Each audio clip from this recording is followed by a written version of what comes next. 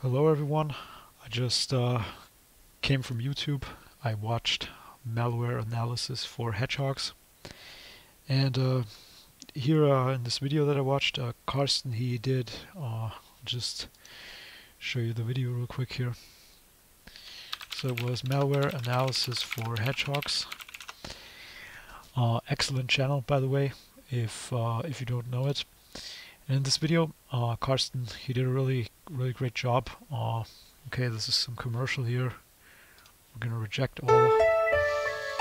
Okay, so in this video, Karsten, he took a look at Ghidra, Cutter, Binary Ninja, and IDA-free.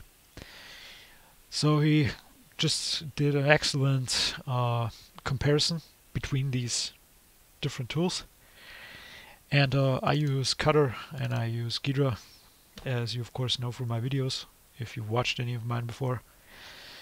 I haven't tried Binary Ninja up until now, and I don't know, I don't really use IDA-free. I just stick with Ghidra. So I just wanted to add a little bit to his video, as I've been using this tool for quite a while now, and I got a couple of things that I thought I could show you to make your reversing easier. So I have Ghidra here. This is just the main window, and I have this binary which is called 00. I coded this. It's just a Linux executable, so an ELF 64 bits. And I'm just gonna click on the analysis button here, let this analyze real quick. And if we now come in here, you can see that there are our functions. There's a main function. This main just calls the Mersenne twister, and the Mersenne twister is just a pseudo-random number generator. Okay, so I don't want to even look into this. It's just code copied from the internet. I want to look into something else, and that is the graph view. So the setup that that Karsten had in his video looked like this. He had the decompiler on the right side and the listing view on the left. But in Ghidra there's also a graph mode. So if you come up here, you can see this little icon here with looks like a tree, like a graph already. So it says display function graph. And if you click on that, I have mine integrated here into the main panel. You get a graph view of the function that you're currently examining. So what you can do is you can take this and just drag it over here, and you can see these three little boxes here. And I'm still holding the mouse button, so if I just let go, it'll drop the graph view in here. And you can do the same with the decompiler view, and then you get them stacked up, and you have them, all three of them, the listing view, the graph view, and the decompiler here in the bottom. Of course, you can also take the decompiler, move that out over to the right. You can see the little arrow here, it's over here, and then just drop this here. And then you can have the graph view next to the decompiler. Now I usually work with the decompiler in my videos because it's more accessible. When I'm not doing videos, I actually work with the graph view. I like the graph view, I think it's great, so that's what I mostly use. And there are a couple of things that I have to say here, because the graph view, it's not as nice as it is in IDA, but per default, with the default settings, it looks even worse. So what you want to do is you want to come up here, and there's a little logo here. You can see it's like bricks. It looks like bricks to me, with these squares on top of each other. And if we open that up, we get something called edit code layout. So in this edit code layout, what you can do is you can move all of these here. And for instance, you can, if you look over here on the left, you could just change like the label, the mnemonic, you can give it more room. And if you say OK now, you can see that this is the width increased, right? So between the mnemonics and just the operands here. And what I always do is I like to throw in this pre-comment field. And to do that, you just right click here, you say add field, and then you do like the pre-comment. I always add this pre-comment field because I like to do a lot of comments in my code in the graph view. And with this pre-comment, it'll show the comments. If this is not here, it won't show the comments in the graph view.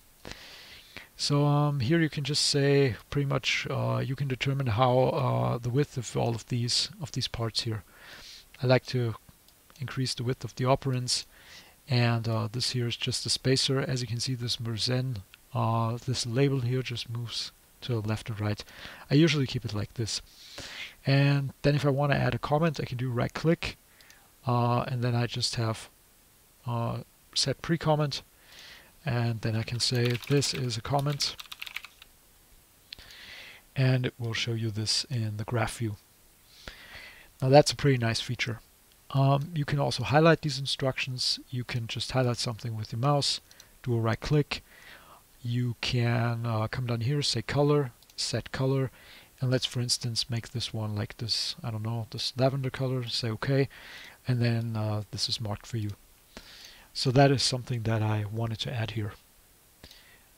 Now, what was also mentioned in the video was that the key bindings they're different from IDA. So I can imagine that that is a little bit of a problem, especially if you want to use like IDA free alongside with the Ghidra decompiler. But there is actually a solution, and I have the link here. There is a GitHub repository from Nullteile frei, it's called in German, and they have a reversing class. And from here you can just go to the repository. I'll put this link in the description, and here you can see a Ghidra, or I don't know how you pronounce it. I probably really butchered that one. But what this is pretty much, it's not pretty much, it's key bindings. It's Ghidra key bindings which correspond to IDA, so you get the same key bindings with this. To import those, you just download them, like this KB XML file. You go to Edit Tool Options, then you can search for key down here, and it already says key bindings. You click on here, and then you say Import, say Continue, Import, and you're done. So now we have the IDA key bindings. They should correspond exactly to what you get in IDA, so you can get around that problem. So for instance, we have this weird function here. I don't know what this does. We want to give it a new name. Usually in Ghidra, I don't know what the shortcut is, but we have the same as in IDA now. So if I press N, I can rename the function, and I'm just going to call this MW some function, and done. Same as for adding comments. In IDA, I think it's insert. So if I press insert now, it says, do you want to insert a pre-comment or an end-of-line comment? Select the pre-comment and say, this is a pre-comment. It's the same as I showed you before, and then we have a comment in here. So that's the key bindings. What's also pretty nice is, and for that we have to actually close the tool. So let's close this. Let's close this. Is another GitHub repository, and that is this one. The author's name is Sakilia, and there is a Ghidra dark here. Now, it says it works for Ghidra version 9 to 10.1. I don't know if it works for the version that I currently have installed. It's 10.2, I think. But what you get with this repository is pretty much a really nice dark mode. Now, there is a like the pseudo dark mode integrated into Ghidra, where it just reverses the colors.